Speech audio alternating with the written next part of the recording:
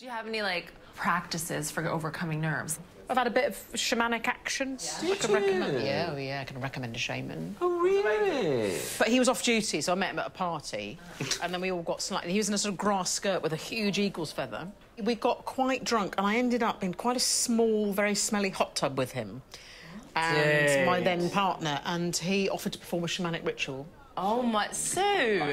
I'm very vulnerable. Look, I'm very open to these things. It sounds... I've not no boundaries. Very vulnerable. Got you drunk at a party and then said, let's get in the hot tub, let me give you a massage. It was spiritual. He didn't offer a massage. It was a distant shamanic rite. And then what did the shamanic rite involved in the hot tub? He did a cleansing routine. I had to stand up. It was about 5 in the morning, nude, and he basically blew raspberry vodka up my arse. I'm not even joking. Wow. With his face? Was that series 1 or 2 of Bake Off? That was 3. It's the year that John Waite won. Yeah. Yeah.